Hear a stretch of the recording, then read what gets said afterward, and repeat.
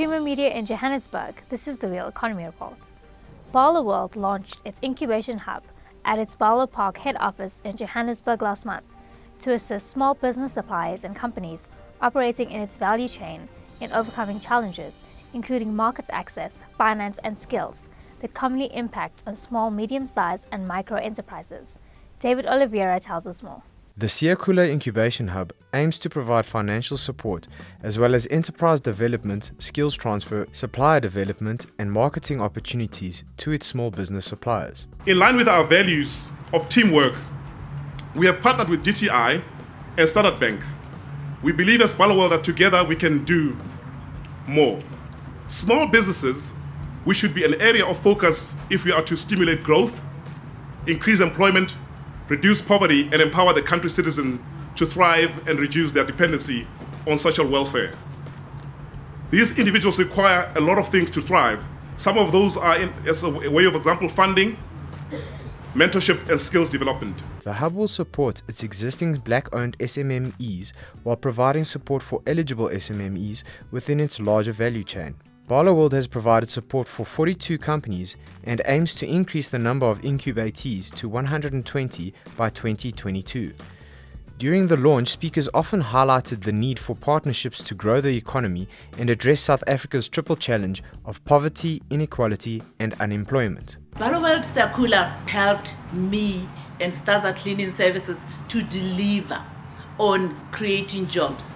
And I have no doubt that these partnership will continue creating more jobs. Staza Cleaning Services currently employs about 371 people. Gauteng Premier David Makura pointed out at the launch that business incubation hubs were important for the development of SMMEs and transformation of the local economy. If we were to just have 10 big companies, big corporates in South Africa, and I'm saying just over the next 2 years, if we were just to have 10 corporates that were to replicate what Barloworld is doing, we would have a huge impact on the transformation of our economy. Siyakhula is a groundbreaking initiative that you have undertaken in partnership with our National Department of Trade and Industry. The Incubation Hub, it's a very, very important development. You have been doing this work, but to have a place, a physical place called the Incubation Hub as part of the ecosystem is a very, very important initiative because it's that place where SMMEs, people who are doing things that sometimes they are not sure if they are on the right track, but when they see others who say we used to be there, in the same environment, it gives them a great deal of confidence. The world of business is very, very harsh, especially the world of small business. So Siyakhula Incubation Hub represents for us in the Gauteng provincial government what we call a second wave of empowerment. We're entering a phase where we say that government must do something through public procurement, but big business must do a lot more. 80% of our economy, South African economy, 80% of this economy is essentially in the private sector. So even if government was to do 100%, it will only contribute 20% to transformation and empowerment. To date, Barloworld Siyakhula's Incubation Hub has assisted its incubatees to create about 670 jobs. Other news making headlines: localization, a key policy tool for South Africa, and South Africa's institutions need to be protected and strengthened. Localization is an important policy tool for industrial development in South Africa and will assist in growing the economy and the manufacturing sector. Localization is an extremely important policy tool for industrial development. I want to elaborate a little bit on that.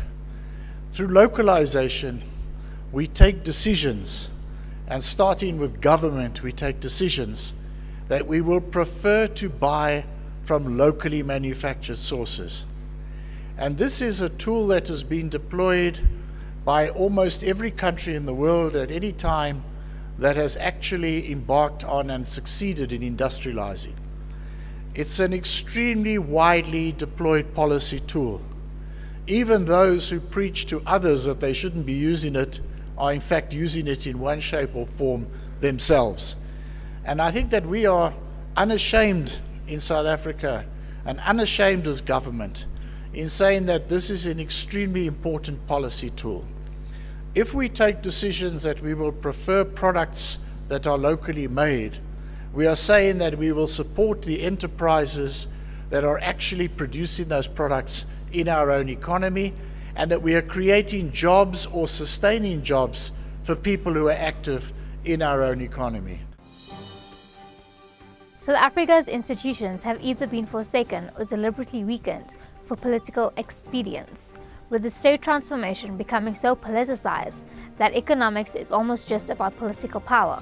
Former Deputy Finance Minister Mcebisi Jonas has said, "We must instead focus on the institutional frameworks that we have so carefully constructed as part of our democracy, and which are designed to keep us in check by ensuring that the rules of the game and democratic accountability holds firm." And I think, that increasingly I'm getting a sense that we're increasingly failing to have sustainable institutions that go beyond political regimes. We're building institutions that mirror the incumbent. And that probably it's a very interesting fault line that's beginning to develop in our democracy.